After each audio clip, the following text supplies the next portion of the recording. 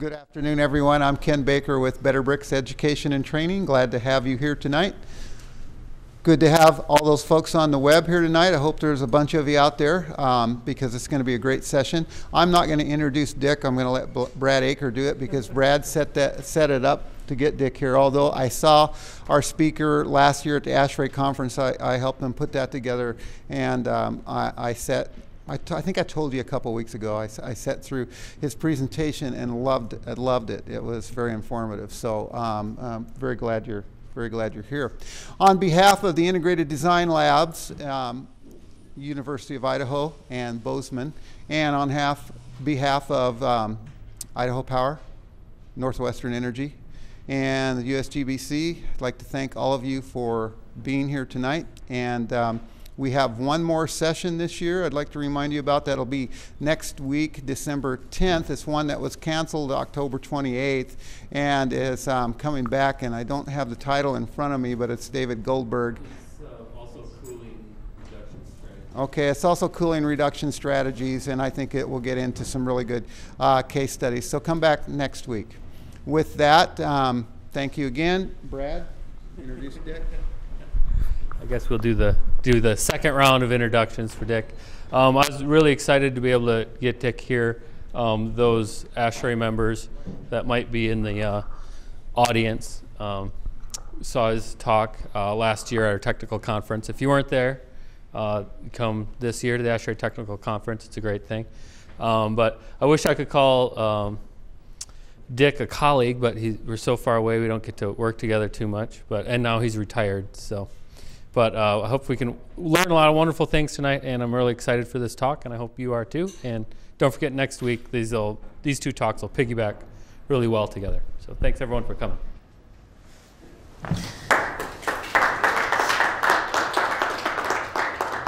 Okay, that's enough of that. Thanks, Brad. I appreciate the introduction. It's great to be back here.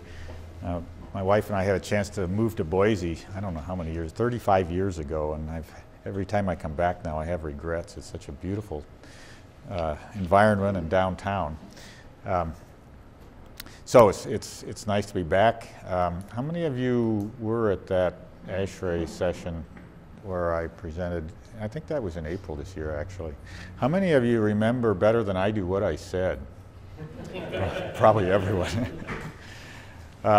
I'm probably going to be a little rusty here because I did retire, and then my wife and I went off on a 4-month trip with lots of bicycling, and all the blood was going to my muscles and not my brain. So I appreciate Brad's getting me back into this area that I have been so passionate about for so many years. But I will apologize if I'm a little slower than I probably was at the ASHRAE show. But it is time to start thinking about cooling for next year, and for many years thereafter, because with the kinds of cooling systems we've been installing in the West, we've been creating lots of problems for ourselves. And it's time to start correcting that. So I want to start, and this is a little bit of a review of a presentation I made for ASHRAE. I think it's always good to start, to set the scene for what you're going to say. This is, though, after the first few slides, a bit different. I'm focusing on a couple of technical possibilities and opportunities that Brad suggested would be of most interest. But I want to summarize the status quo for cooling. And in the West, we're basically at the mercy of the national manufacturers who don't differentiate much by climate. And there's quite a bit of opportunity there in our drier climates. We also have electric rate structures which don't really foster our movement toward these new systems. Some of them aren't entirely new, but they are new opportunity systems because of the rate structures. Particularly in residential, there's no time of use rate typically. There are some experimental time of use rates in different parts of the West. I happen to be on one at home, which I really appreciate. I can use my photovoltaic system to sell electricity back to PG&E at about 30 cents a kilowatt hour in the daytime, and then I have a little pump that runs at night that basically does all my cooling, and it costs me 8 cents a kilowatt hour to run that pump. So it's a great opportunity, but not all electric utilities in the West let you do that. In the non-residential arena, we do, with our typical demand rate structures, offer a little more opportunity for taking advantage of diurnal temperature differences, but typically the demand rates aren't as high as they should be to reflect reality in terms of what daytime cooling systems use and how much they really penalize us overall in our electricity network. We also really aren't being penalized at the moment for the climate change issues that are coming. So I think what we'll see is that there's an opportunity, and it's going to be increasingly apparent in the economics of our electricity environment and our overall political environment. So, you know, this slide really is kind of a duh, obviously thing, but surprisingly, many people aren't really aware of it, that it's cooling that's driving our electricity systems. It's true nationwide, but it's most true in the West because we have such significant day-night temperature differences here. And the result of that is we have very spiky cooling loads. If you live in Miami or Atlanta, you know, your air conditioner might be running 24 hours a day in the summer, and it's a pretty long cooling season when that's true. But in the West, there are lots of days, summer days, when you don't need to run it at all. And then in the hottest weather, maybe you only need to run it in the afternoon, or maybe only from lunchtime to 9 p.m. and then it's done. So we have very spiky loads. And as a result, I mean, this is Nevada Power. I should probably have gotten one of these for a utility up this way, but I imagine it's fairly typical. And what we're looking at here is a 24-hour system-wide load profile for this utility. And this yellow band is the year-round average, and as you would expect, you know, it's lowest in the wee hours, and it builds through the day such that it's highest in the dinner hour range, because that's when, you know, everyone's home cooking, and the factories and retail outlets are also still using quite a bit of power, so that's the worst time. This dotted line, though, is their July average, and you can see that it's much higher, and it's also shifted a little earlier in the day because of the outdoor temperature profile. But this difference between the average and the July is what is the capacity that they have to have just to handle the peak load. And if we could get rid of that, you wouldn't need to build new generators for decades.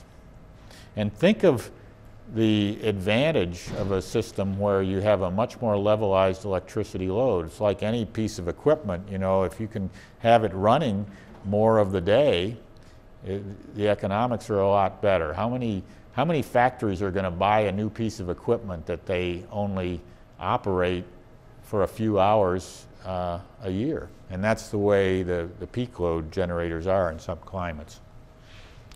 So why are changes coming? Well, the public utilities commissions are beginning to recognize the real cost of these lousy cooling load factors, and I'll get to an example on the next slide. We also, I think, have people in the energy industry who are even at the Department of Energy, who are starting to see the need for climate-optimized systems, which the manufacturers would rather not market and distribute because then they can't build the same volume for any one product. We also see that there's been so much energy, intellectual energy invested in lighting and some other applications compared to HVAC, which has been largely left alone, or at least we don't see broad-scale introduction of new energy efficiency technologies for HVAC, that there's a greater opportunity right now for HVAC. We also are seeing the world community mobilizing for climate change, and a lot of that energy can be applied in the cooling arena. This graphic here, I'm supposed to use the pointer, is just showing, what happened there? Just showing a conventional air-cooled vapor compression system, where on this side over here, you're using warm air to remove the heat from the system, and what comes out of that is even warmer air. And that's, we're paying an efficiency penalty for not using water, and in particular evaporatively cooled water, to cool that condenser, and that's one of the great opportunities that we have.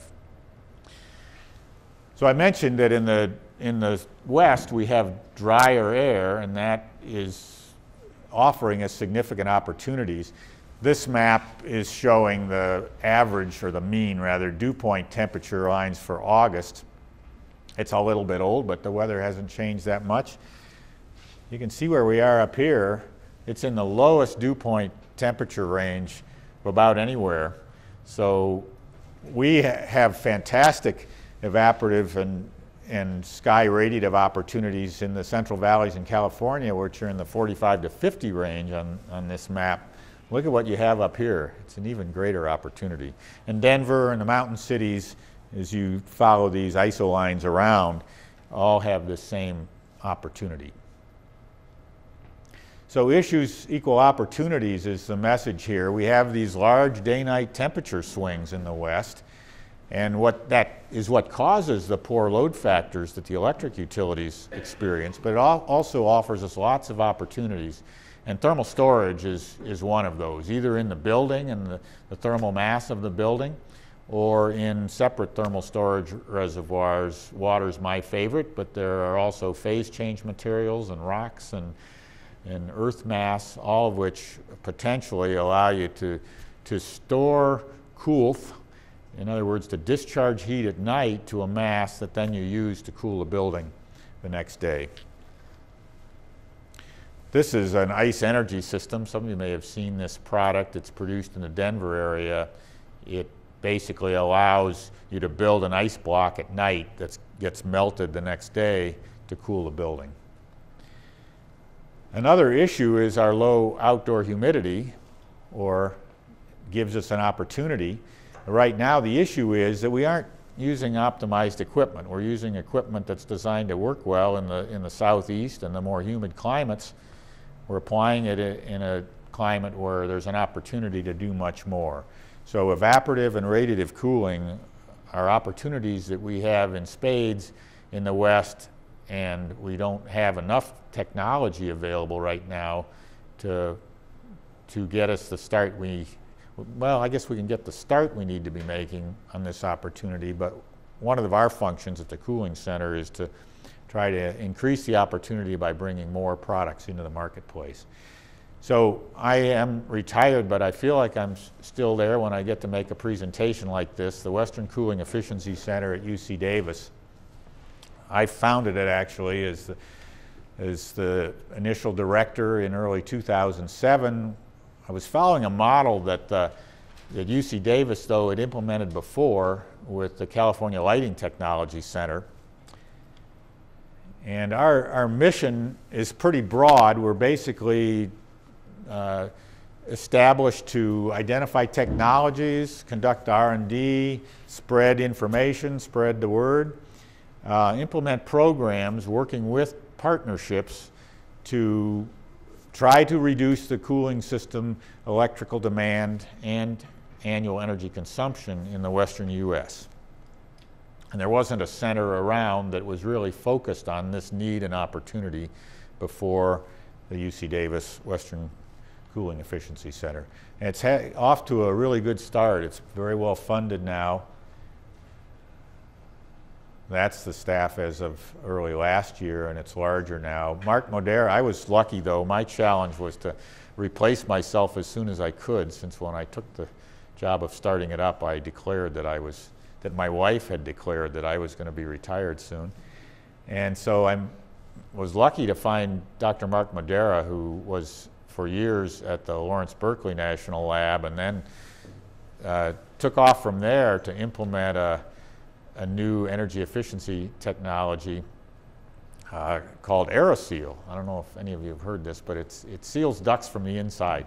And Mark started that up and sold it to Carrier and worked for Carrier for 7 years, and was getting he's an entrepreneur at heart, I think, and was getting a little fed up with the big corporate environment. So we caught him at the right time, and he's had the WCEC on a strong growth curve.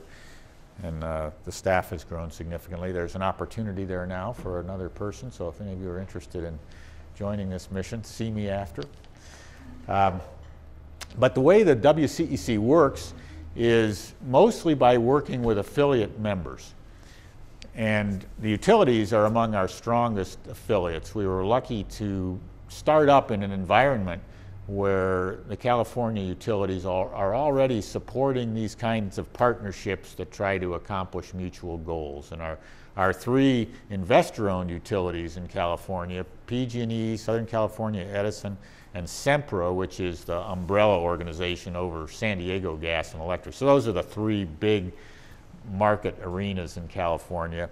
And then SMUD is a municipal utility, but it really serves the other major population center in California, which is this northern portion of the Central Valley. So these utilities have really provided strong funding for the WCEC, but it was also very important in getting this started to bring manufacturers into the fold. And we were lucky with that too, in that we've been able to bring in some of the major manufacturers, Carrier, Lennox, Trane, but also a number of smaller manufacturers that have very interesting products.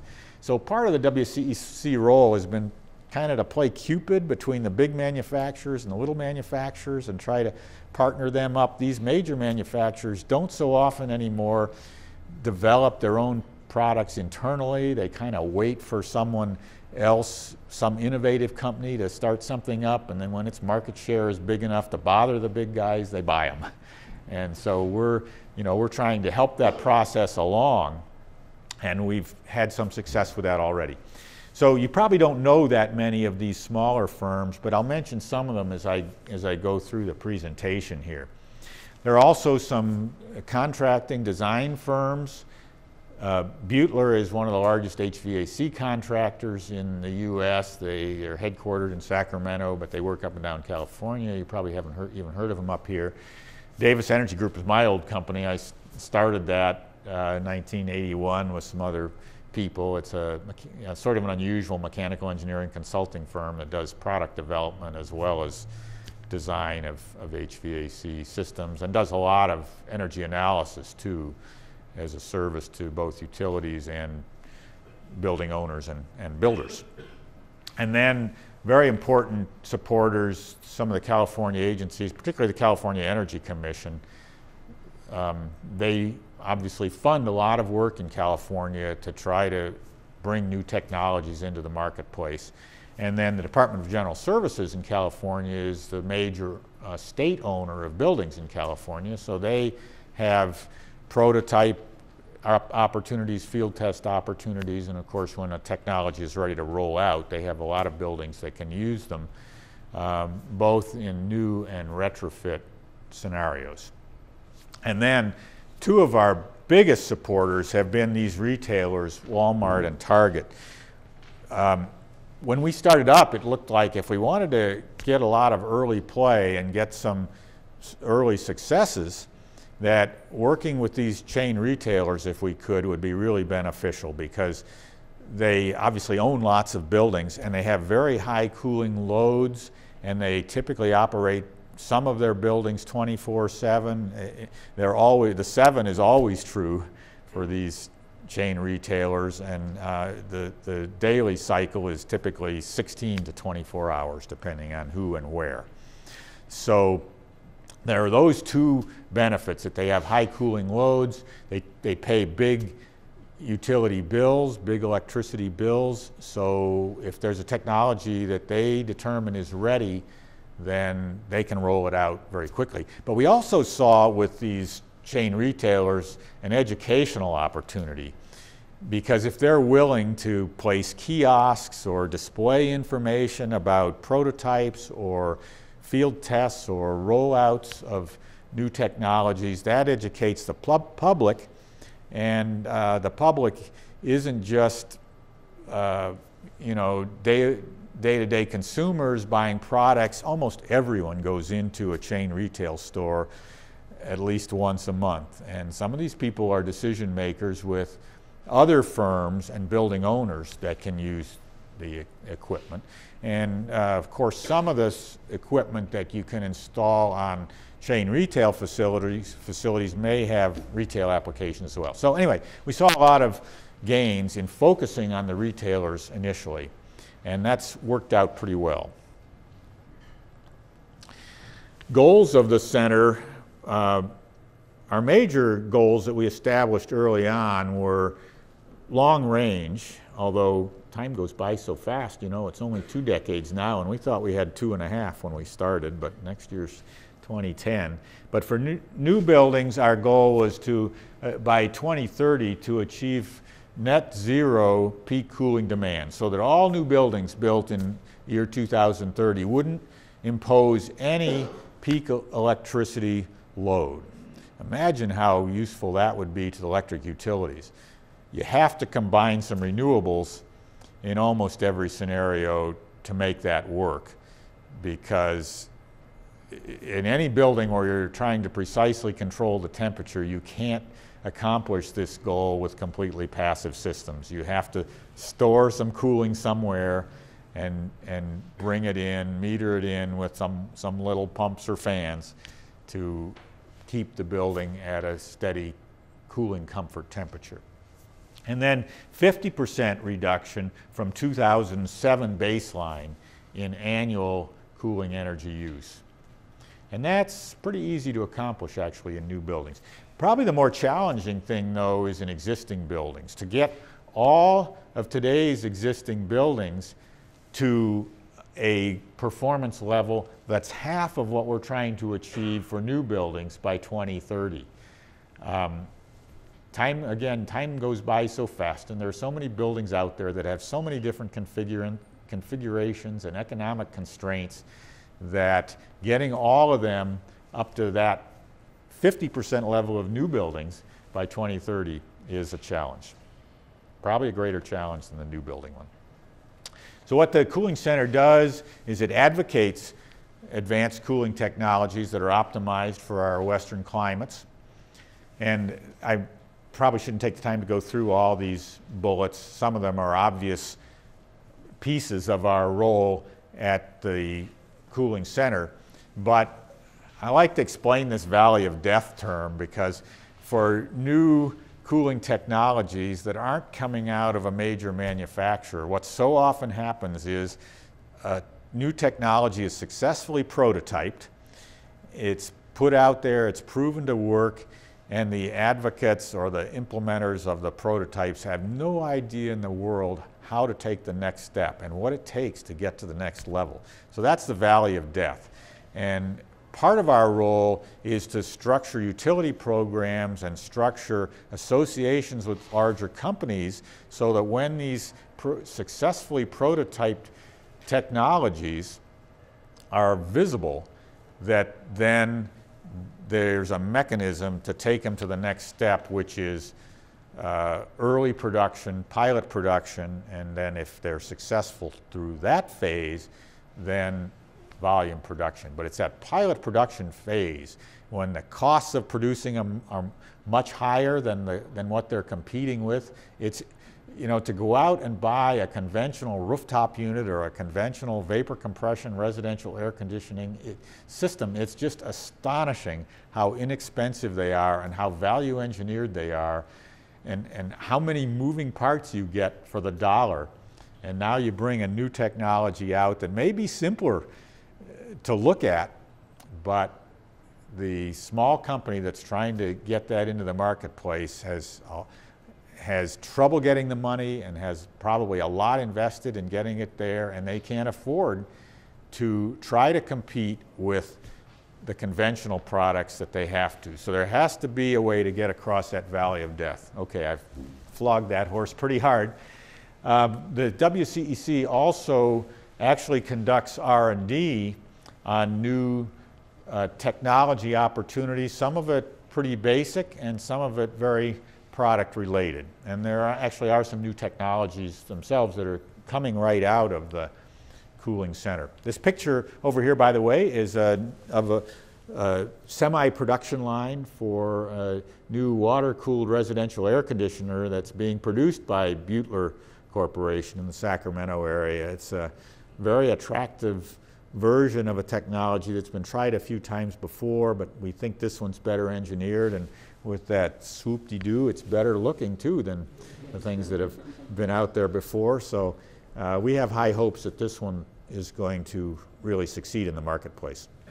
And then there's a range of outreach technologies, some of them web-based and some of them just getting out there and visiting with people.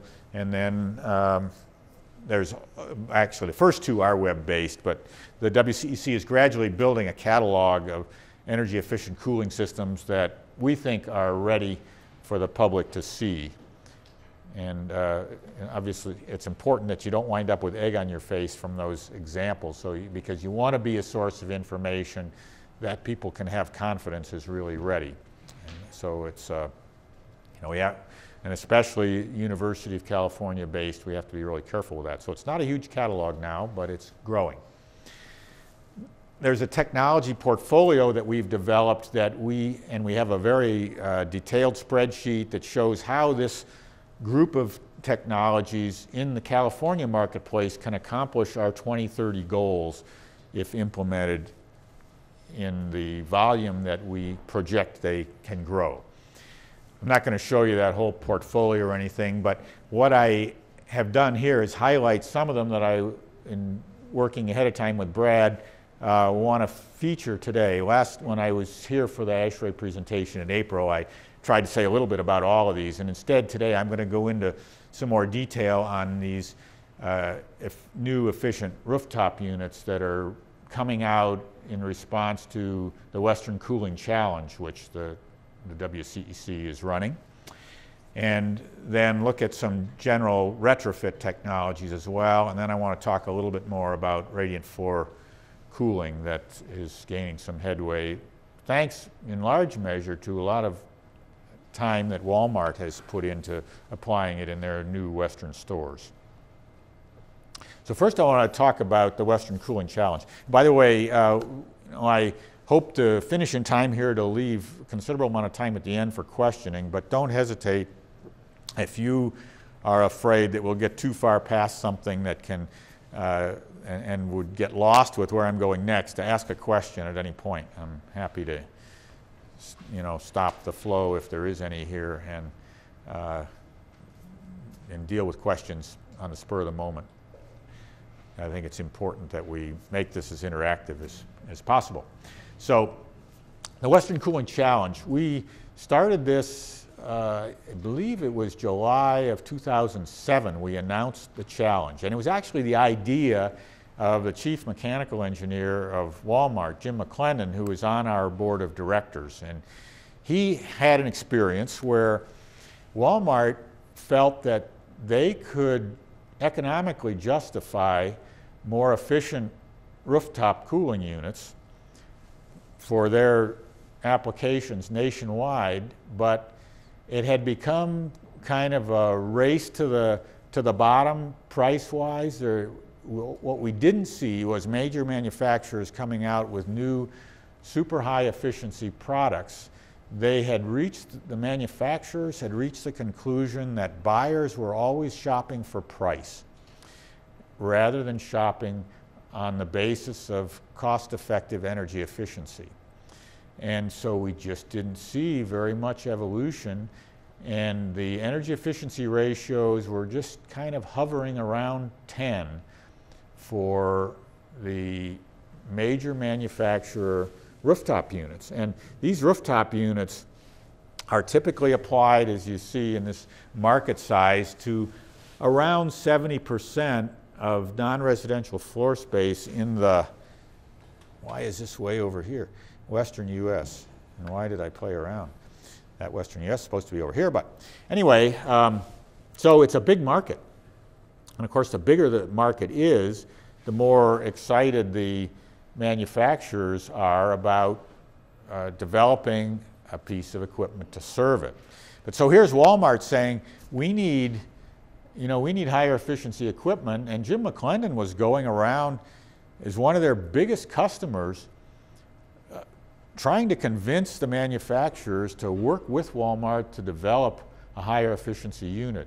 And he finally succeeded with one manufacturer, Lennox, and what came out of it was the Lennox Strategos line. And now some of the other majors have come out with equipment that virtually matches the Strategos performance.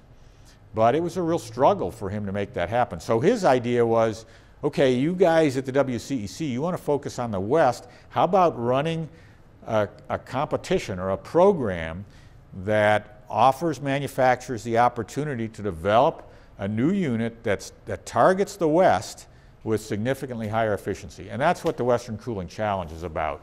And our goal was to elicit from manufacturers units with 40% lower annual energy performance and peak demand compared with the units that meet the DOE standard and are being applied in the West. And what could we bring to it? Well, we could bring market share by aggregating retailers and others who would promise to buy these units in sufficient volume to make it exciting for the manufacturers. And we have both Walmart and Target who are saying, yes, we will buy these units if you make them. And then we also have the opportunity to bring utilities in to offer incentives. Remember, I talked about pilot production and how even when you have the better widget, you have to be able to price it well enough that it is cost effective in low volume. And so we can bring utility incentives to bear, at least from our member utilities. So far we only have California utilities, and we're hoping that the Cooling Center can achieve its overall goal and bring more of the Western electric utilities into the fold so that this incentive pool grows. So far that hasn't happened yet. Anyway, those utility dollars, if they appear to be substantial enough to close the gap, are a major piece of the excitement that our work offers the electric utilities. Another thing that's happening right now, basically, I think because Walmart and Target went to the Department of Energy and said, we need some help, is this Commercial Building Energy Alliance that's mentioned here in this last bullet. This has achieved some stature now, and I think they have more than 35 chain retailers that are members of this national alliance. Now, they're not focused on the West. They have a national scope, but it is an organization of which most of the participants have stores in the West. So we think through that organization and mechanism, we can take advantage of this opportunity for Western specific technologies. I'm taking too long to say some of this, so I'm not going to go through the numbers here, but we did establish a very specific set of performance criteria that challenge respondents have to meet.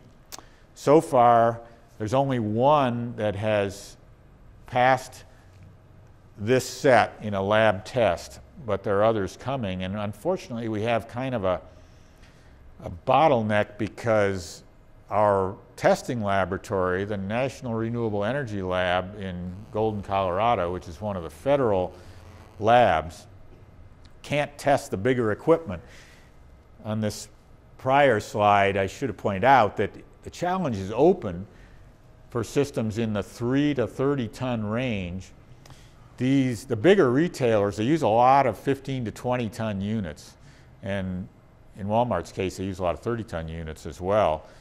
They use fewer of the smaller ones, but throughout the West, there are a lot more smaller units in use than those mid-range units. Anyway, NREL is only set up now to test units up to about 7 tons, so we haven't been able to test the bigger units that are really of more interest to our major retailer partners. So that's a little bit of a sticky wicket right now that we're trying to get through.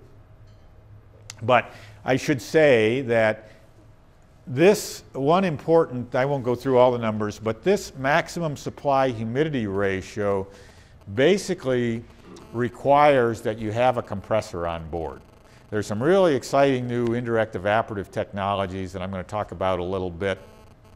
But in the peak conditions in California, which is where the biggest market in the West is right now, you can't use, at least with what people are achieving today with indirect evaporative systems, you can't provide comfort in the very peak conditions. You can come really close, but this 0.0092 humidity ratio requires that you have a vapor compression system on board. It can be much smaller than the one that would be there with a conventional rooftop unit, but you have to have it.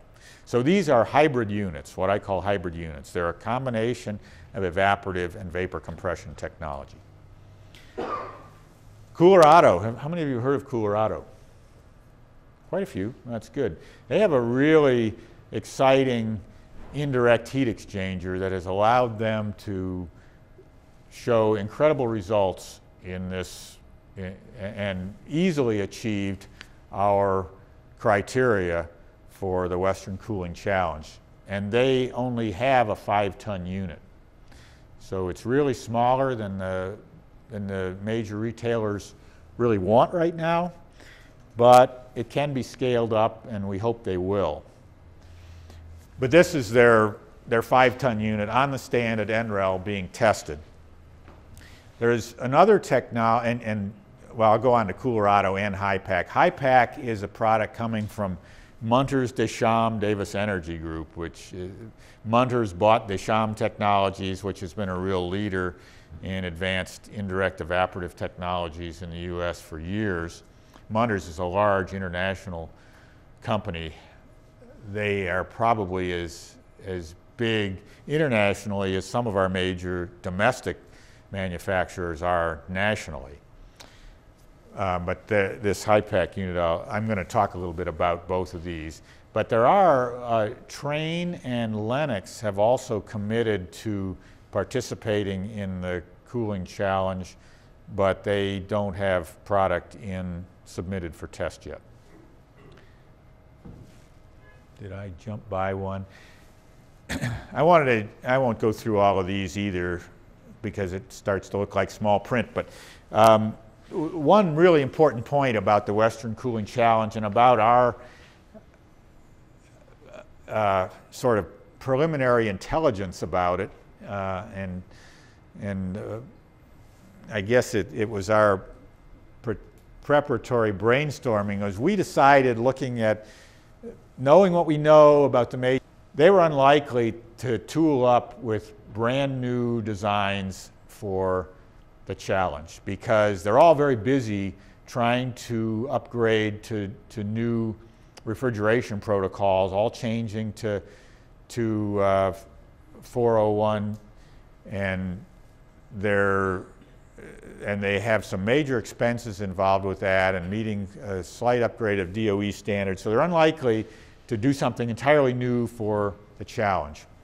So what we did was establish our criteria that we knew would achieve our goal of 40% improvement, but such that the Strategos unit, the Lennox Strategos, which was then, when we started this work, the best of the available rooftop units, could meet it with some add-on, basically with the dual cool approach, which I'll show you as a field retrofit system, but it's something that could certainly be added to a manufacturer's product in the plant, or even sent to the field and retrofitted on new equipment. Because we wanted to be sure that some major manufacturers could participate in the challenge. We felt if we didn't have majors participating, the utilities were less likely to get excited about offering the incentives because they'd quiver a little bit about only offering this to some new startup, smaller companies. So anyway, that's probably enough said about this. I'm going to be talking about the technology options. Schedule-wise, it was announced in July of 2007 with a sort of a longer range schedule that said you can start, we're going to have our laboratory ready to start testing in April of this year. That happened. And that field testing could begin in August of 2009. Actually, some units went in the field, one unit went in the field before that. And then in January of this coming year, shipments of compliant products can begin. Sorry about the slides here. I mean, they're all right on my screen on my Apple, but when they somehow when they get over to a PC, PowerPoint doesn't behave exactly the same. But I think you can read this and figure out what it's about. This rooftop, that's Mark Modera, who's my replacement. And this is one of the first Lennox Strategos units off the line, which we had placed on our new office when we set up the cooling center. So this actually was placed there before the Strategos line was announced. And it's been a very effective unit. So status, there are 6 manufacturers participating, quite a range of designs that are in and being promoted. They all use evaporative cooling. In fact, they all use indirect evaporative cooling in some way. And I don't know how many of you know what indirect evaporative cooling means. How many of you do understand this term? I've been slinging it around quite a lot, most of you. So you know what I should ask is how many don't, but people are always embarrassed after they see that half the people do. So indirect evaporative cooling just means that you can cool indoor air without adding any moisture to it. If you're using a direct evaporative process, you are adding moisture to indoor air. Now, a cooling tower is a direct evaporative process, but it's indirect from the standpoint that it's cooling a vapor compression system without adding any moisture to indoor air. And most of the technologies here do directly evaporatively cool the condenser air. So, okay, vapor compression system, you've got the evaporator, which is cooling the indoors. You've got the condenser, which is discharging heat to the outdoors. We don't care too much if we add moisture to that, because it's not going to make people feel sticky indoors somewhere, hopefully, unless so much of it's going on that the whole environment is more humid. But we're a long way from that, and it is unlikely very much of that will occur even if we convert significantly to evaporative cooling of condenser air. So I want to talk about Coolerado and HYPACK briefly here. The Coolerado was the first challenge unit to complete the lab test. This isn't their unit, this is a blow-up of their heat exchanger. It's got a bunch of semi-horizontal plastic plates in there, and basically these indirect evaporative heat exchangers, the best of them are plate type. And when I say plate type heat exchanger, what's going on is you have alternating passages between some sheets. Typically they're plastic sheets because you need to avoid corrosion with this water-based process, and the plastic sheets are thin enough that you still get very good conduction through the wall of the plate because it's so thin, but you won't, it's not going to rust away over time. So you've got a dry air stream going through alternating sets of passages, and you've got a wet air stream that's being evaporatively cooled going through the other. That cool stream is cooling the dry stream but adding no moisture to it. You can do it with pipes too, but the most efficient systems use parallel plates. So this is their system. Basically, outdoor air or a mix of outdoor and return air goes in this end. Some of it is used to slowly feed a multi-stage wet plate system, and that air comes out the sides. A smaller stream than went in of dry air comes out the other end, and that's what goes to the space or goes to an evaporator coil to be cooled a little more and then go to the space. But I don't know, I didn't focus on our EER criteria to meet the challenge, but the goal was a sensible EER of 14 because the sensible EERs of conventional equipment are down around 8. When I say sensible, I'm talking about just the dry cooling portion of it, ignoring the latent cooling, the moisture removal that so often in the West we don't even need, but it goes on because that's the way the equipment works. It gets the coils in the evaporator cold enough that moisture condenses on them, and you throw that cool water away, and you didn't even need to take it out, and it's using 15 to 20% of the energy that the system is using. Anyways, we want sensible cooling. We want to cool dry air. We don't need to dehumidify in the summer in most conditions in the West, unless you have a lot of indoor moisture sources. If you have an assembly and a lot of people in a room that are sweating, then you do have to do some latent cooling. But a lot of applications you don't. Anyway, they achieved a 20 sensible SEER, and our goal was 14. and our goal for the annual test was 17. They hit 41. These are expensive now, but with utility incentives, if you have an opportunity, specify one. This is a good product. This is a field test unit now that's in SMUD territory. SMUD is the Sacramento Municipal Utility District, and it's performed well there. They call this unit the H80. Here's a diagram of how it works. It brings outdoor air in here, and it can work entirely with outdoor air and use no return air. In that case, you're exhausting some air from the building.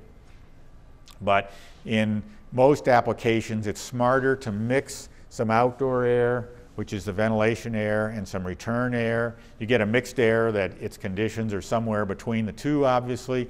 It goes through the heat exchanger. The working air is thrown away, but it's pretty cool coming out of those side passages. This shows it on top just for the diagram, but remember, the wet air comes out the sides. Throw that across the condenser for the vapor compression system. It'll be much happier working with 72-degree air than with 110-degree air. Its efficiency is much, much higher. It's not as much air as the normal condenser would get, but it's a much smaller compressor-based system than you'd normally have operating, so it's enough. The air then that's come through and been indirectly evaporatively cooled, we're getting this air that was 110 degrees and actually was mixed with return air at 78 down to 66 just by the indirect evaporative process. We'd like it to be 55. We put it across a vapor compression evaporator to get those last 11 degrees out of it, and then we supply it to the space.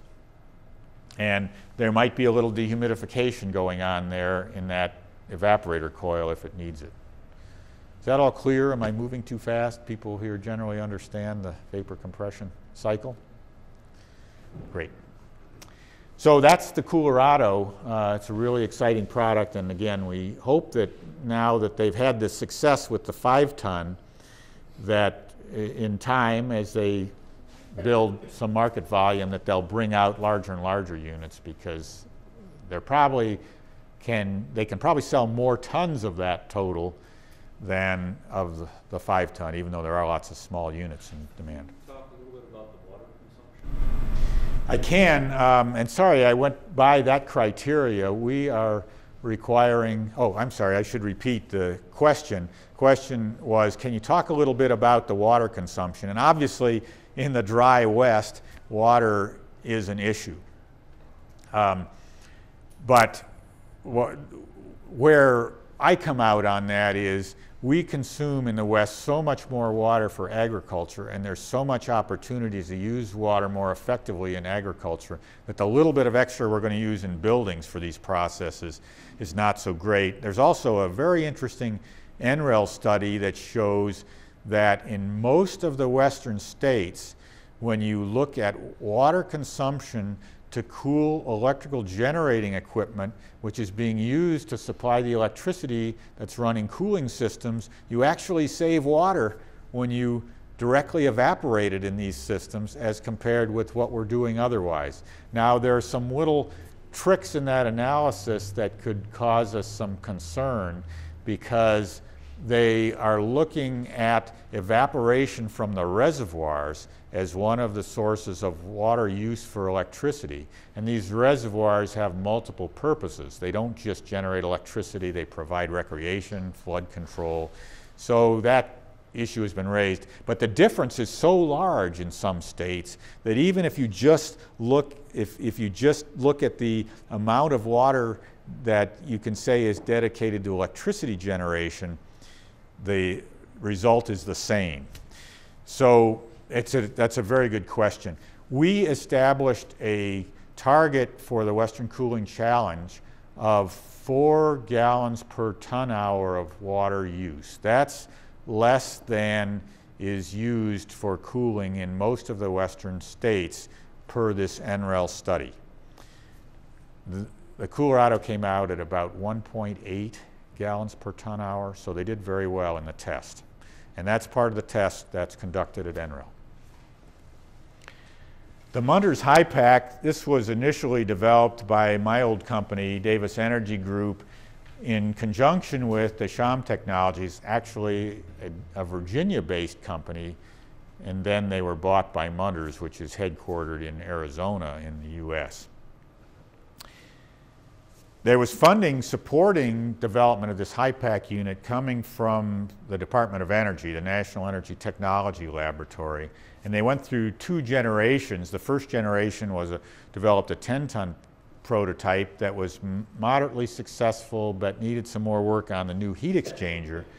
The second generation of prototype is a 20-ton unit. This is the first prototype. It's been operating at McClellan Air Force Base in Sacramento going on 5 years now. It looks kind of prototypical since it's got galvanneal exterior, but it's also a sort of unusual rooftop unit because it has this low section and then it has this higher section where the indirect heat exchanger is. It's functioning somewhat as a cooling tower, and there were some objections to that 2-level look, split level look. So you'll see the second generation unit is really a big box, but it's bigger, but it has twice the capacity too. Like the Colorado, it combines evaporative and vapor compression technologies, uses an indirect heat exchanger of a new design, applies evaporatively cooled water to the condenser, and it has a relatively unique plate type indirect heat exchanger. It doesn't match the performance of the Colorado though, but it is quite a bit larger. This is the 2009 field test unit, which is now operating on a new Target store that opened just in October this year in Davis, which is near Sacramento, and it's where the cooling center is.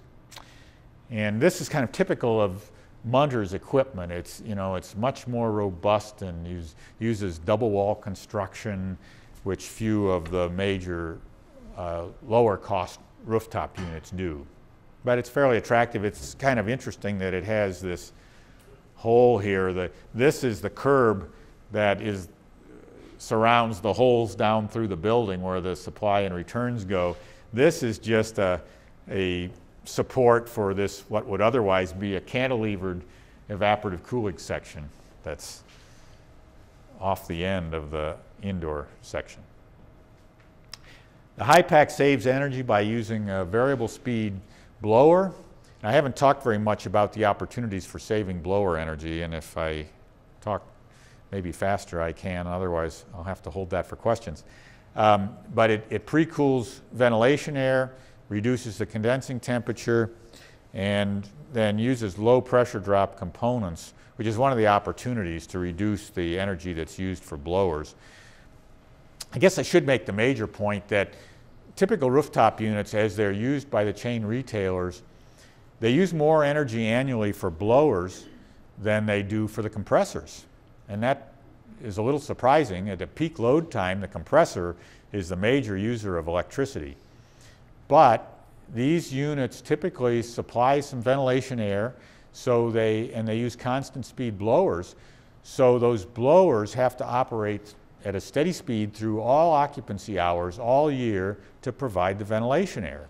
And therefore, on an annual basis, the blowers often use more energy than the compressors because the compressors only run in response to cooling loads. So there's a big opportunity to save blower energy. And Walmart figured that out a few years ago, and they've gone to dedicated outdoor air rooftop units, which they buy from Munters. And those 3 big units on a Walmart supercenter supply all the ventilation air, and then they have a whole field of smaller rooftop units that are just responding to heating cooling loads. They can go off when there's no load, and there's a lot of the year when there is no load. There are a lot of operating hours when there is no load, so they can cycle on and off. They still have constant speed blowers, but annually the blowers use a lot less energy that way. It's a very smart strategy, and we're going to be seeing more and more buildings and particularly retailers going to that strategy. HYPACK also has a high efficiency water heater on board, which allows it to save energy in the heating season. This is a high-pack heat exchanger. Think back to that Colorado. It's quite a different design. It has vertical plates. And in fact, here, I should use the pointer, outdoor air comes in through this upper half of this face, goes through these plates,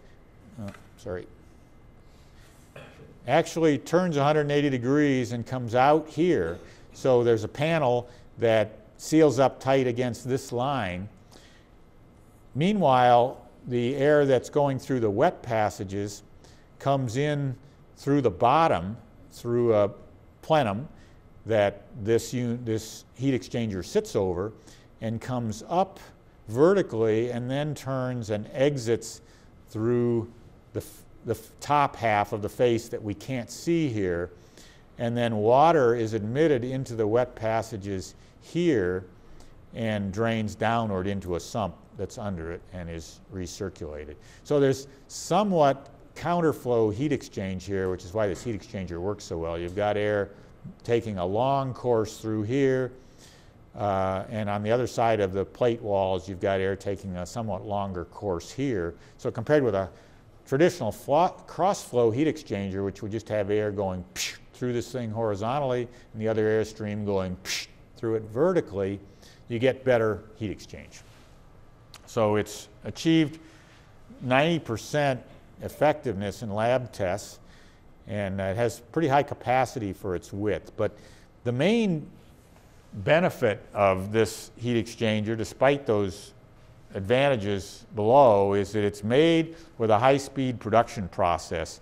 When you buy food at the supermarket that's in a clamshell container, or you buy a new tool at the hardware store that's in a blister pack, those are made with a process called inline thermoforming.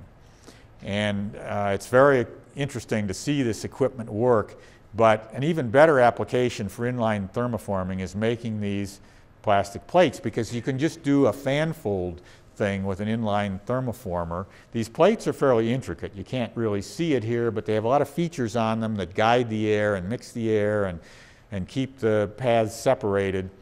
And so if you can make them fast and seal the edges quickly with a fusion process, you can make these heat exchangers at a much lower cost than they have traditionally been made. You don't see that much out there right now with these efficient plate-type indirect heat exchangers because they're expensive. They're handmade, it's hard to seal the edges of them, and it's all changing. So that concludes my comments on these two new rooftop units that are coming, that are most visible now in response to the Western Cooling Challenge. We'll see more over time, and there isn't really a deadline for the manufacturers to get their challenge units out. It's just that will take the hindmost. We expect that the units that are out there first are going to have the early market share and be able to build. So there is some pressure on those that don't have their product in for test yet to get on with it, get it out there. I'm going to talk briefly now about retrofit options, and specifically about dual cool. And the opportunity here mostly relates to traditional rooftop units that cool the air in the building and they cool ventilation air that's being supplied into the building. Both those air streams cause, and cooling of those air streams significantly cause utility peaks, because just cooling the indoor air has this condenser that's working in an outdoor air stream that gets very hot on the summer afternoons. Meanwhile, supplying ventilation air, we're taking air that's very hot and cooling it to indoor temperatures. So if we have processes that can attack both of those problems and respond to both of those opportunities, then we can significantly reduce peak demand and the load on the utility grid, and meanwhile we can reduce cooling energy consumption as well. But it's mostly about demand with these evaporative opportunities that can be retrofit on rooftop units. So I'm going to talk about dual cool here. I just want to mention flash evaporative technology. It's coming along.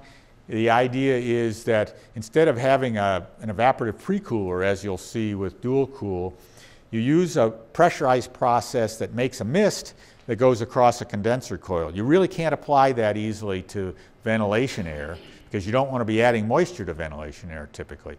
But if you have a process like the refrigeration units that Target and Walmart and grocery stores use to cool the food products that they're selling, that's all of the energy savings opportunity is at the condenser, and flash evaporative is really promising. But so far, the technologies really aren't out there yet. We know of 3 different systems, though, that are probably going to emerge in the next 3 years. So you'll see that flash evaporative technology.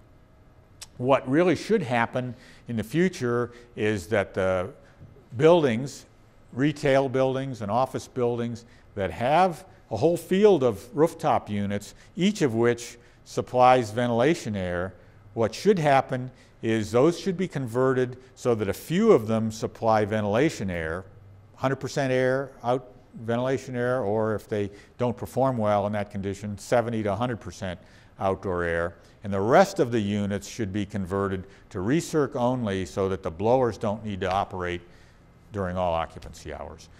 And in that scenario, you would apply this dual cool technology just to those that are supplying ventilation air, and if it comes along as we think it will, the flash evaporative technology then would be applied to the condensers of all the rest of that equipment, refrigeration equipment and non-vent air rooftop units.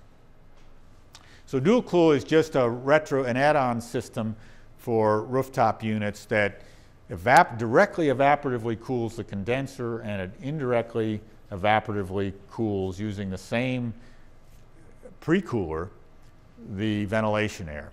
It's been around for a few years. It's not been picked up by a big company yet, so there are only about 75 units out there, but there are some things happening now with support from the WCEC. I think we're going to see this going much larger in the next few years.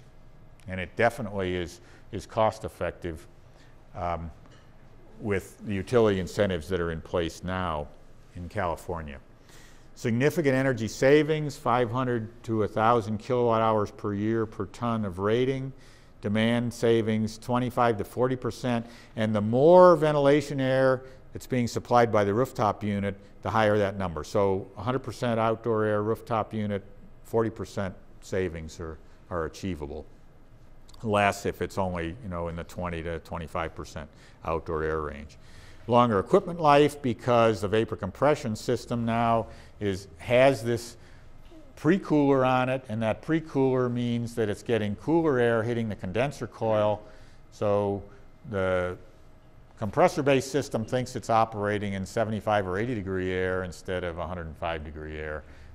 It's that sustained operation at high temperatures that creates the most wear on the system. It's pretty easy to retrofit, and one of the real attractive features of this approach to retrofitting, there are some others that I am not going to take the time to talk about now, is this one doesn't involve invading the refrigeration system. You don't have to open a refrigerant line to retrofit this technology. It's strictly external to the refrigeration system.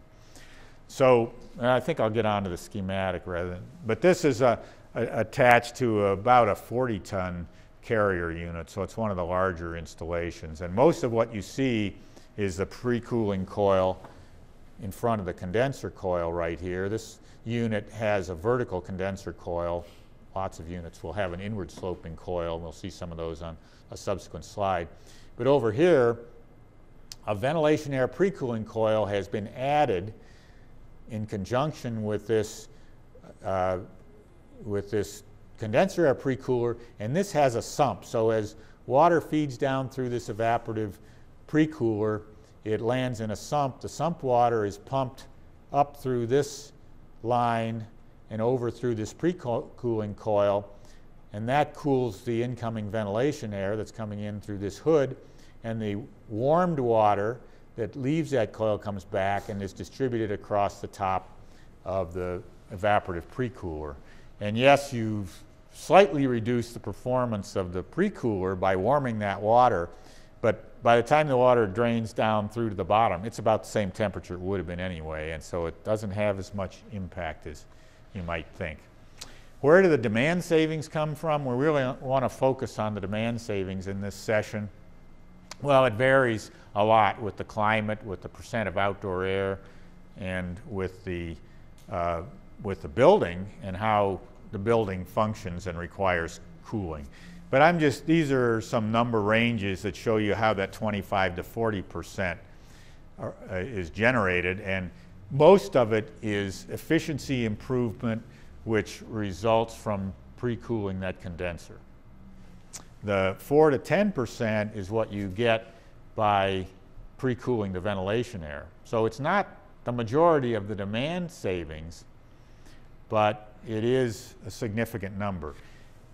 The other thing that happens with dual cool is you can reduce the blower speed, because as you add this system, you get more out of the compressor-based system than you did before, so you can run the blower at a lower speed to deliver the same total cooling, and that speed is what it runs at all year.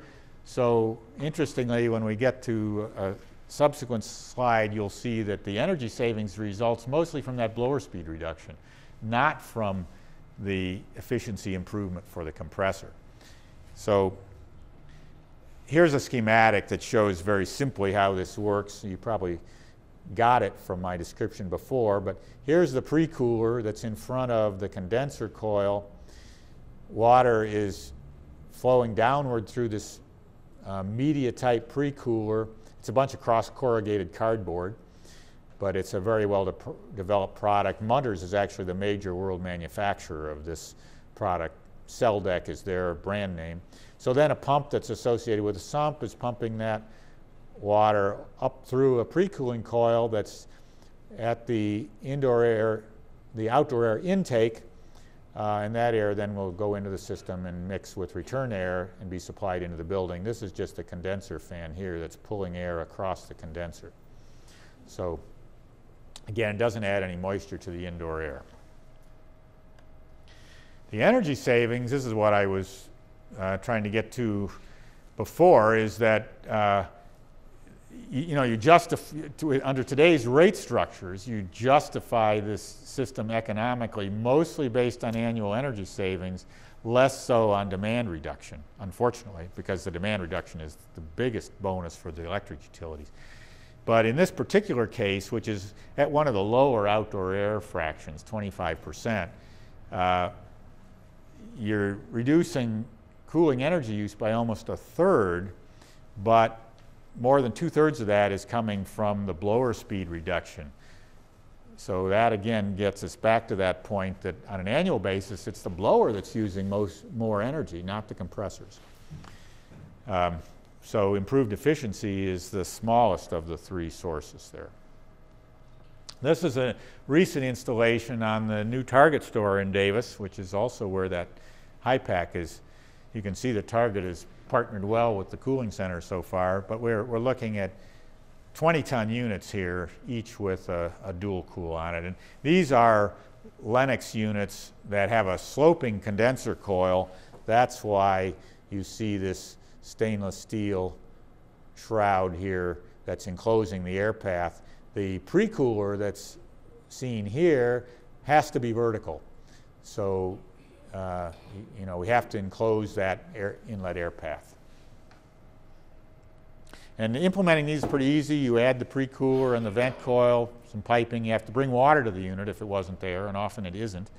And then you reduce the blower speed. Those are the three key steps in adding a dual cool. And Status, it's produced by a company in Vacaville, California right now. It is a patented product. There are about 75 units out there serving about 3,000 tons of air conditioning equipment. And Integrated Comfort is working on a new flexible design. Right now, these are basically custom designed for the rooftop unit, and there's a myriad of different rooftop unit designs out there. So there's a lot of engineering involved in making sure the thing fits when it gets to the field. So they're working on a unit with flexible sides using roofing membrane sides that allow a standardized unit to be coupled up to many more different rooftop units without having to customize them. And that will reduce the cost, which will further increase the market. I was going to talk about radiant floor cooling now, but you know, I used to be a college professor. So my first few lectures, I didn't have any idea how I was going to get through 50 minutes. And now I can't say in 2 minutes something that I could say 3 times in 10. So I'm behind schedule. What should I do, Brad? Should I go on and talk about radiant floor cooling, or would you rather break now for questions and come back to this if there aren't? Okay. Well, this is a real favorite of mine. I've been an advocate of radiant comfort indoors, both heating and cooling, for many years, and was fortunate enough to be able to build an all-radiant house for our family 15 years ago, and we've really loved living with it. And we have radiant cooling from above and radiant heating from below, and that's really perfect. But what I'm going to show you here is a lot of work that's been going into radiant cooling systems for slabs. And there are a lot of advantages to radiant cooling even from the floor. I talked about how much energy blowers use. To the extent that you can deliver sensible cooling from the floor or from a surface, and that, by the way, is all you can deliver from a major room surface, because as soon as you get it below the dew point temperature, you're going to do some latent cooling and you're going to have a mess. So the reason you can do it is these surfaces are so large that you can deliver adequate cooling with them at a much warmer temperature than the surface temperatures of an evaporator coil that is what runs in an air conditioning system. So that's beneficial several ways. It can eliminate unnecessary latent cooling, because if you can deliver 3/4 of the load radiatively from the floor or from the ceiling, and you need a vapor compression system to satisfy the remaining 25% of the load, its latent cooling ratio, or its sensible cooling ratio, is going to be about the same as it would have been. And so overall, you're doing a lot less unnecessary latent cooling with the system. But even more importantly, you're saving all the blower energy. You know, you're just running a little pump to move water through through tubing that's in contact with your radiant surface, and that's much, much more efficient than blowing all that air. But how can you save 60 or 65%? Well, the biggest thing is something that you can only do in the West, and that is that much of the time, the water that you're circulating through that tubing in contact with your radiative surface can be evaporatively cooled or radiatively cooled from the night sky. I'm not going to talk about that tonight, but it's my favorite, and it's what we do at home. You can get water even cooler via sky cooling than you can with a cooling tower or evaporative cooling. But with a cooling tower, you can get water plenty cool most of the time in a climate like this to do all the cooling you need from a radiant ceiling or a radiant floor. And you can significantly reduce demand because you don't have to run a compressor as much, and because you won't have to be running blowers during the peak cooling time. So lots of bonuses. That 60 to 65% annual savings can't be achieved in the East where you have more humid conditions, but it's really doable in the West. Well, cooling from the floor. You know, we all know heat rises, and intuitively we say, well, won't that cool just hover down there near the floor, and we'll have cold feet and that's all. Well, there's a very powerful radiative coupling between the surfaces in a room. So the ceiling is warm. What it's doing is radiating heat toward the floor when it's warmer than the floor, and that's equalizing the temperatures. And it will be warmer on top than down below. And there is an issue in office environments, perhaps, where people are pretty stationary, sedentary, and nearer the floor, but in a lot of building applications where most people are moving around, cooling the floor works fine.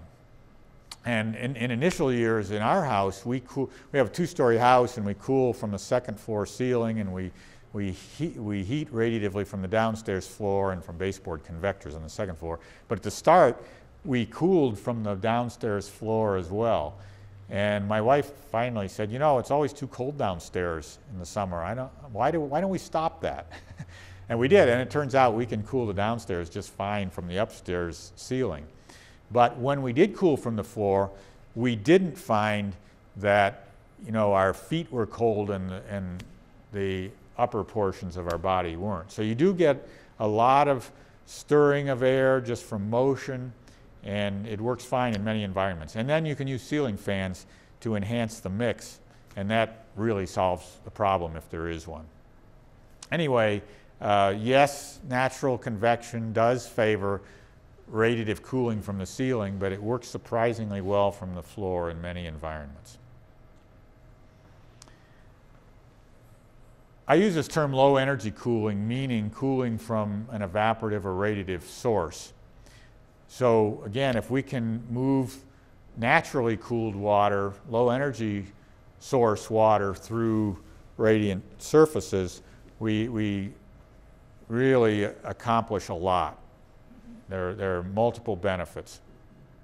And one of them is the converse of the one that you hear for radiant heating. How many of you have lived in a radiant heated environment with radiant floors?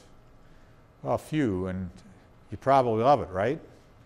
Could you go back to forced air heating? If you have it at home, you can't.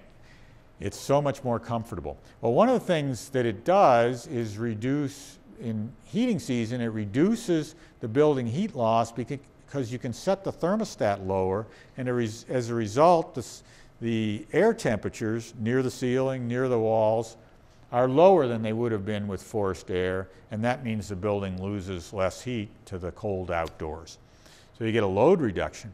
Well, and the term mean radiant temperature is applied to that concept, and that also reflects the fact that our indoor comfort is due about half to the average surface temperature around us and half to the air temperature that we're in. So in summer, when we're cooling, the same is true. If we have a cooler surface in the building because we're forcing water through tubing and cooling that surface, we have a lower average indoor surface temperature, and so the mean radiant temperature is lower, and you accomplish those same gains. You can then set the thermostat a little higher, and that means less heat gain from the outdoors and energy savings as a result. So that last bullet there, that's what I mean by mean radiant temperature advantage. One of our first real successes with the WCEC was working with Walmart to generate this much lower cost radiant floor. They had applied radiant floors in two prototype or experimental buildings that they did, one in Denver, one in Texas, in 2005 or 2006. They liked the results, but it cost them $6 or $7 a square foot, depending on which building, to install the tubing and the manifolding with conventional radiant heating technology. We'd had this concept at Davis Energy Group back 15 years ago that had kind of been on the shelf, and when I went and started the cooling center, I suggested to Walmart that they consider a much lower cost way to install radiant floor tubing. And we brought a manufacturer in. It had been a US company that was bought by a German company, Viga. So we formed this partnership between Walmart, the building owner, Viga, the manufacturer, the WCEC, the implementer, and the R&D source. And we developed this rollout system. And the first installation was this one that you're seeing here on a new Walmart store in West Sacramento. We did about a 15,000 square foot pour. It was so successful, that was in February of 2007, that by August, Viga and Walmart were ready to do a full store with this system, and that was completed in Las Vegas. And the store opened, I think, in November or so of 2007, and there was a lot of falderall about it because Walmart's been doing a lot to try to improve the energy efficiency of their stores. But that first store, they finished it this tubing and manifolds in place for $2 a square foot. And we think it can come down to $1 when there's more competition and more value engineering and evolution of this system. And even at $2 a square foot, compared with the cost of spotted rooftop units all around the building, it's a pretty nice economic situation. In the West, the benefits are really there. One of the things that Walmart is doing with the radiant floor is pre-cooling. They run cooling towers, or actually they're called fluid coolers. They're cooling towers that have a heat exchanger in the sump, so that they have a closed loop system, but all that's going on is the water coming back from the floor is going through a bunch of heat exchange tubing that's being indirectly evaporatively cooled by what's essentially a cooling tower, and that cooled water then goes back into the floor. And so they take advantage of the fact that the cooling tower runs best when the wet bulb temperatures are lowest, which is night and morning, and they can store that cooling in the slab. The slab and the mass of earth under the slab have a lot of mass and opportunity then for thermal storage cooling. So they can reduce the amount of vapor compression cooling they need through the afternoon by just pre-charging, pre-cooling the floor and coasting a bit. And it's been very successful. It is synergistic with ceiling fans. We don't see Walmart doing that yet, but they might. Another major point is that cooling gives you some extra bang out of what maybe would have just been radiant heating technology. Shifting load to pre-peak periods is what I mean by pre-charging. Sorry this picture is so fuzzy, but it shows the latest generation of this Climate Mat product from Viga that Walmart is using. This is going into the third or fourth Walmart store, that full store that's used it. And this one was done in Sacramento.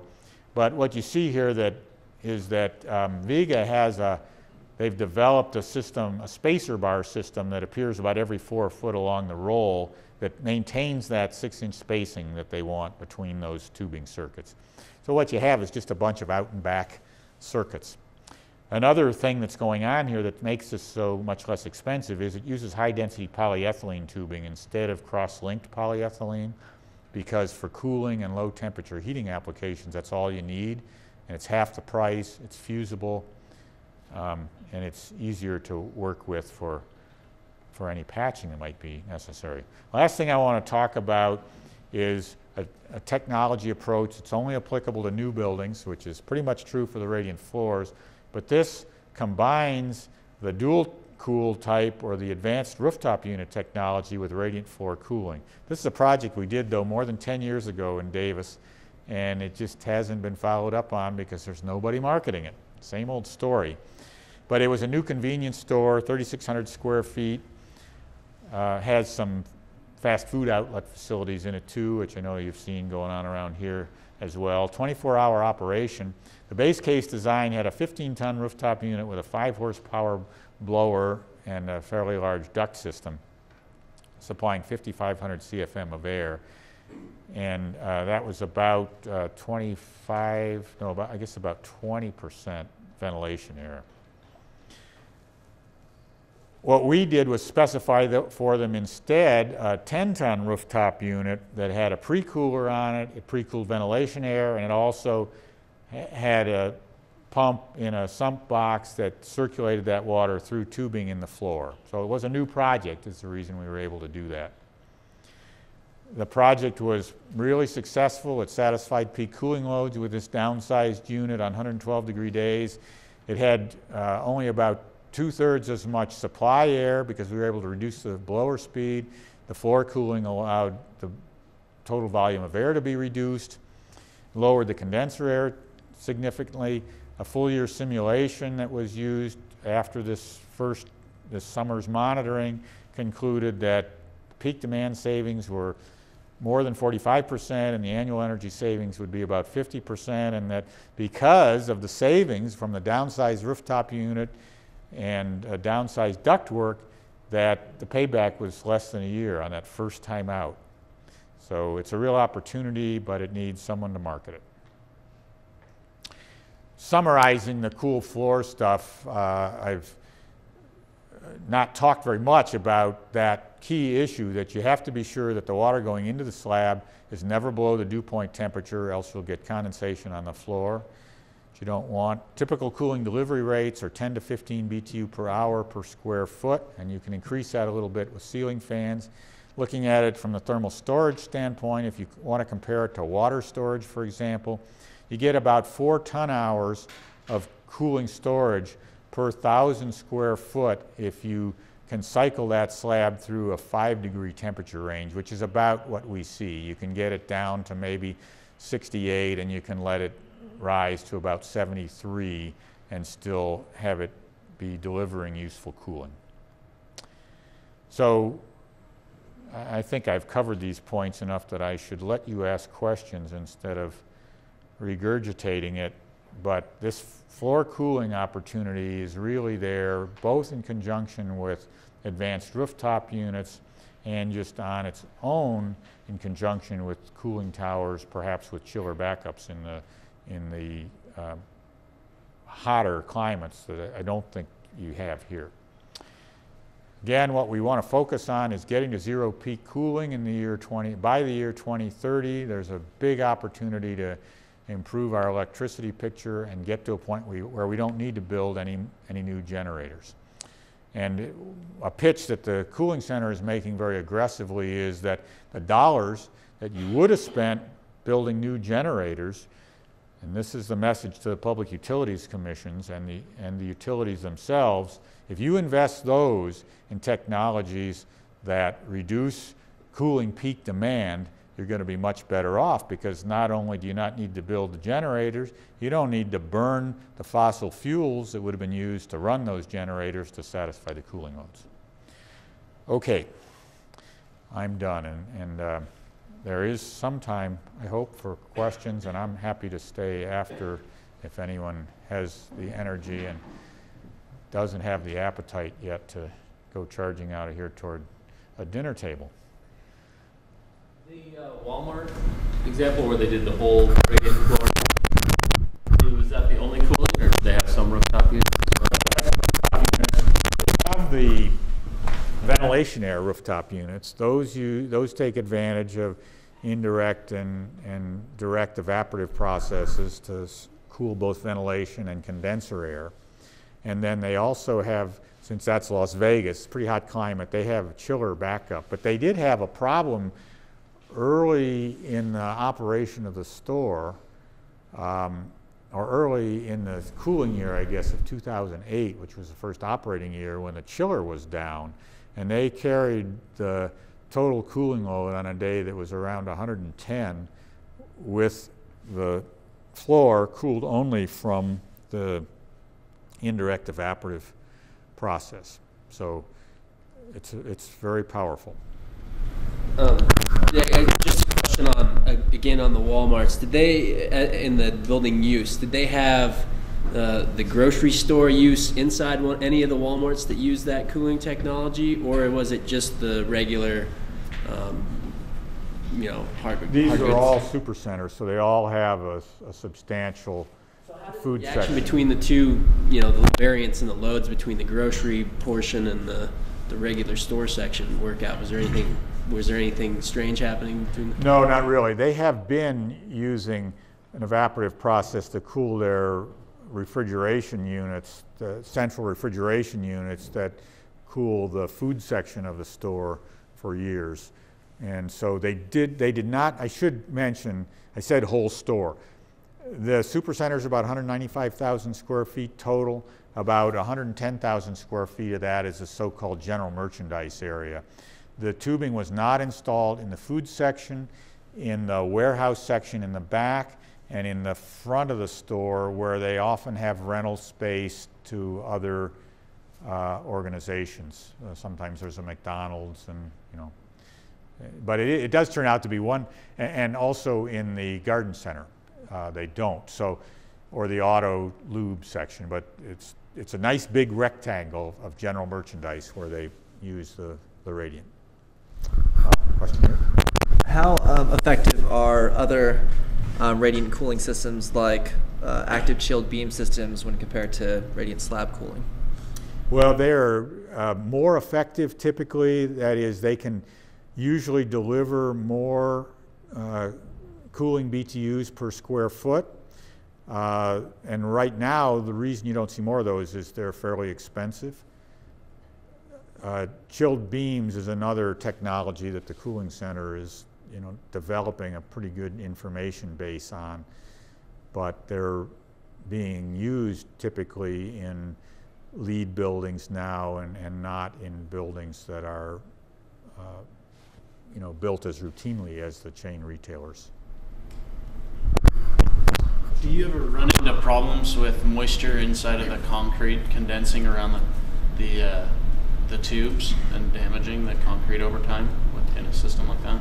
No, these systems, I'm sorry, the question was, do you ever run into problems where moisture gets into the slab around the tubing, because right at that tubing surface is the coldest place in the system.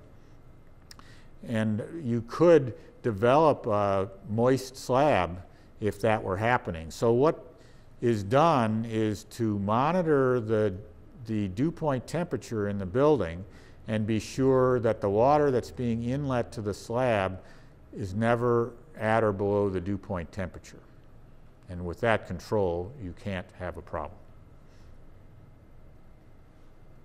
Other questions? So are these closed loop systems, and do they have anything in the water? I was thinking more of the smaller ones maybe. These are closed loop systems and they're pure water. Pure water. Yes. And they're plastic tube systems, so they aren't subject to corrosion. There are non-ferrous materials throughout the system typically. So if there are pumps, they're either bronze or stainless impellers and housings. Did I see another question here? Yes, right here. Do you have to do anything to get air out of the system? Well, it depends on the design. That can be a challenge. But typically, it works quite well if you admit water low, bring it through the plane of the tubing. You definitely want to have a design where the return from the tubing itself, as it comes into the return manifold, doesn't have to go down and back up. And there are some systems out there that, in fact, the earliest of the Walmart systems did have both the supply and return manifolds below the level of the tubing, and that was more challenging to get the air out. But now it's a smaller manifold that's in the plane of the tubing, and then so there are more couplings that are in the walls above the slab to prevent that problem. It is something you have to be careful with. That's a good question. How do you deal with, typically if an occupant feels that they have some control over their cooling system, it makes them feel more comfortable. They feel like they have the control to set the thermostat up and down. With a radiant floor system, obviously there's a large time delay. You have to cool down this floor. You can't immediately adjust the temperature. So how do you deal with temperature swings, or how do you deal with a system that you can't quickly change as far as the cooling load goes? Thanks. The question there was, how do you deal with precise temperature control in different zones of a building with radiant cooling systems, and how do you respond quickly to desired changes in comfort conditions? And of course, with a cooled floor mass, on the second half of that question, it is more difficult because swinging that whole mass can be challenging. I've engineered a number of very successful systems, though, with a preferred approach of mine in office scenarios where people want and need zoning, wherein the floor is delivering baseload comfort, and it's seasonally switched from heating to cooling, but it floats for a month in swing seasons at changeover time each way. And what you have then to supplement the floor is a much smaller fan coil based forced air system with zoned fan coils, And ideally, each of those is just delivering ventilation air, but in some scenarios you need to move more air than that, so you deliver a mix of return and ventilation air. But ideally, you couple a dedicated outdoor air system with that delivers tempered outdoor air into the return sides of these fan coil systems if they do have to deliver more than ventilation air. And those provide precise, fast response, pinpoint temperature control. So base load is the approach with the slab itself. And in swing seasons, the loads are low enough, you don't really need the floor. The fan coils can deliver it all as you coast and let the floor come up from its cooled condition in summer to a neutral position, and then you start, as you get into the heating season, you start charging that floor. And that way you avoid all the controls problems with the floor. You just keep the floor, as long as it's the same general use, it's all office, for example, you don't need a complicated control system for the radiant floor. Question over here. We are after the hour here, and so what I'm going to do is we're going to call it here, and then Dick did say he would stay around if you had other questions, but I just want to keep us on time as much as possible. It's a good discussion, great questions. So, on behalf of the Integrated Design Lab, and thank you Idaho Power and Northwestern Energy, Dick, thank you very much for your presentation. Please stay around, ask questions, but thank you for being here. Well,